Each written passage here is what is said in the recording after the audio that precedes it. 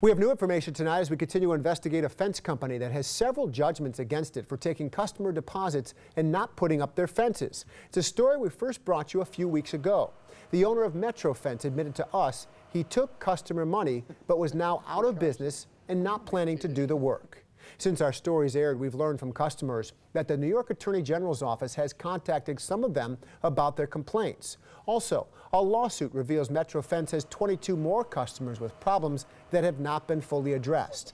And the owner of Metro Fence is an elected official. He's on the Albion Town Council in Oswego County. During our NBC3 investigation, the owner of Metro Fence admitted he owed 5 homeowners a total of $20,000 in deposits he took for work he didn't do. Several customers took him to small claims court. We were there as an Oswego City judge ruled in favor of the customer. Rich Mullen and Metro Fence did not show for the court date and did not communicate with the court. His customers claim they stopped hearing from him when it was time for work to be done, despite prepaying deposits of several $1,000s.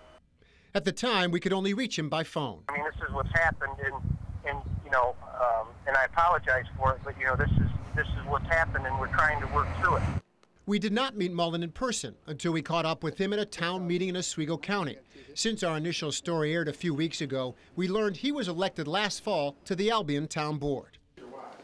We were told not to record. Some members of the town board tried to keep our photographer from recording video at their meeting. When the meeting ended, Mullen avoided the camera. I told you I had nothing to say to you.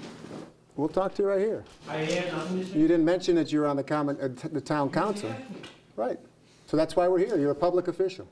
Other Albion Town Board members headed for the door.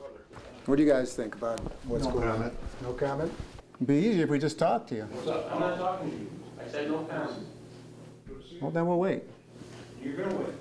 He went into the town office and closed the door. Now, what's your name? My name's Aaron Walter. And what's your role here? Town supervisor. Town supervisor? Yes. And so what's your thought about having somebody on the town council who's I don't have any comment who's at all not regarding going to it. court It has appearances? nothing to do with town business. Well, it does, because does he not have was anything just to do with elected to town office, but he's had court appearances No scheduled. more comment, sir. Okay. I'm asking to talk to Mr. Mullen about... Go up to his house. We've been to his house. Okay, and you talked to him. He wasn't there. You talked to him on the phone. Nobody can reach him. You talked to him on the phone. Right. I saw you talk to him on the phone. Right, so you're aware of what we're here for then? I'm aware that you've spoken to Mr. Mullen, yes. Right. And at the time, we weren't aware that he was an elected official in the town of Albion. Okay. Since then, we have been. So we came to tonight's meeting for an opportunity to have him talk about running for office while also not going to court appearances. Excuse me. Small claims court is not the only legal conflict for Metro Fence. When we first talked to Mullen last month, he said warranty work for past customers put him in a financial hole.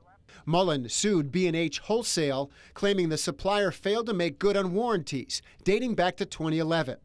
Court documents show Metro Fence claimed B&H owed it just over $225,000 because 19 customers had fences needing replacing because of failed parts. Metro had already placed 2 others. B&H countersued. Court filings indicate the supplier claims Metro Fence owes them $51,000 in unpaid invoices plus interest. This unresolved case has had no public action for the last year. We hoped for an explanation from owner Richard Mullen about the lawsuit, running for elected office, and missing required small claims court appearances. Here's what's happened. You're in the middle. Yes, So, and you're in my building. Right, so it's not your building.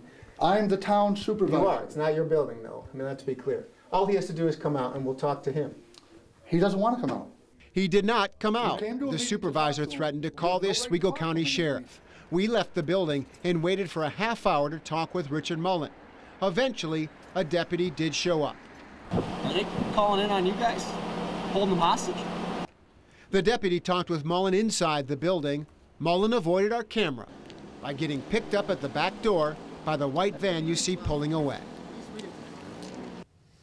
Now, one of the customers who was included in the back-and-forth case between Metro Fence and wholesale supplier B&H has waited for 4 years for his fence to be fixed properly. James Austin filed a complaint with the Attorney General. He received a form letter reply from the Attorney General's Bureau of Consumer Fraud last fall. After our story aired earlier this month, the Attorney General's office contacted him again, saying he might be hearing soon from B&H Wholesale. He has not heard from them yet. As of this today, no further action has taken place from the Attorney General.